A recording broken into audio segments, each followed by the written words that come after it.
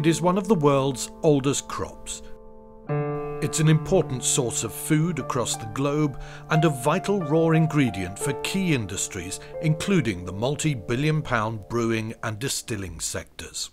If we can produce barley which is more productive, more resistant to pests and diseases, more resilient to climate change, then we can help the world to feed itself, we can help farmers become more sustainable, we can help industry to grow and to create jobs. Barley as a crop in itself is worth about £600 million to the UK economy, but the real value of barley is as a core ingredient of other sectors, such as malting, brewing, whisky, the wider food sector, and that accounts for over £6 billion to the UK economy, so the potential is huge.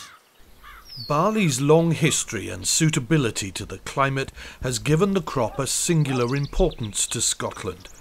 The James Hutton Institute is the UK's only centre of expertise dedicated to barley research. Scientists here, using traditional methods of breeding, have increased barley yields every year for the last quarter of a century. The hub will really allow us to advance our science way beyond where it is at the moment. In collaboration with industry, I think we can generate new varieties that will deal with pest and disease resistance, use fertiliser better, really get a handle on climate change and allow barley to grow it, and allow barley to be a real underpinning factor to the UK economy. Hardier strains of barley would allow farmers to increase their overall productive acreage, making use of more marginal land. And better quality strains would mean less lower value barley going for animal feed. And with EU limitations on the use of agrochemicals looming, better pest resistance would be worth millions to farmers. Well, I think we've got to be smarter going forward. We've got to grow more from less, and part of that is pesticides and herbicides. So to have that research centre on our doorstep, knowing what we want, knowing what the consumers want, is really important. I think it's vital to the farming industry. I think we have an opportunity here to actually stamp a mark and show future generations that barley matters for Scotland.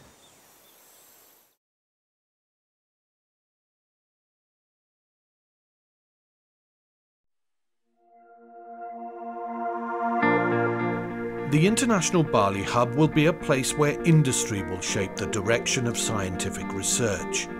Dedicated business teams will liaise with industry, generating new projects, processes and products. It will provide skills training, doubling the number of collaborations with industry and doubling the level of research income into barley within 5 years. The hub will have access to the Hutton's extensive resources for field trials and growing systems.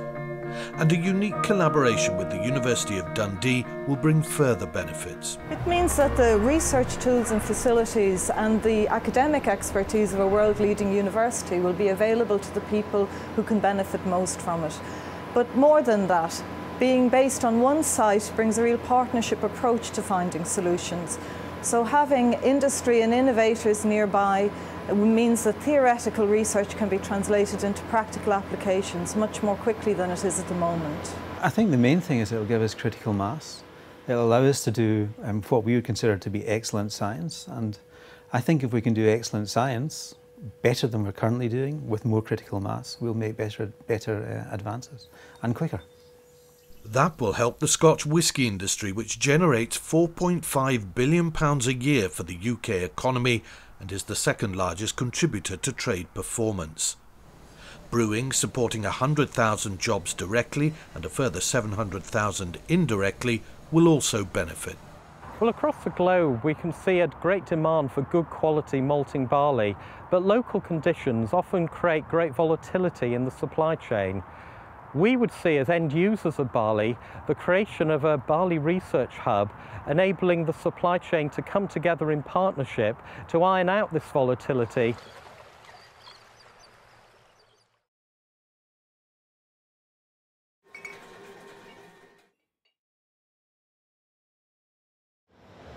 Crucial to that supply chain are the maltsters. Malting prepares the barley grain for its end use, encouraging partial germination before storage. UK maltsters process around 2 million tonnes of barley every year for brewers, distillers and the food industry. Having this hub and having this partnership and collaboration is very beneficial for us, not only from a customer's point of view of meeting their exact specifications, but also being able to take it back to our raw material suppliers and telling them what we need and what we require, and creating a genuine partnership and collaboration going forward.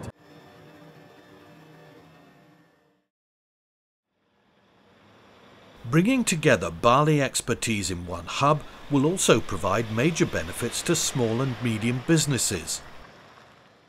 CelluComp is an award-winning Scottish company producing a variety of products from the waste of the agri-food industry. For SMEs, not just us, but I think all SMEs, having a single point of access to world-class researchers, facilities, and the ability to have collaborations throughout the whole value chain from growers right through to post-production, I think is vital for us to improve the innovation, productivity, and eventually increase the return on investment. Industry support for the International Barley Hub project's been matched by other major barley research centres around the world.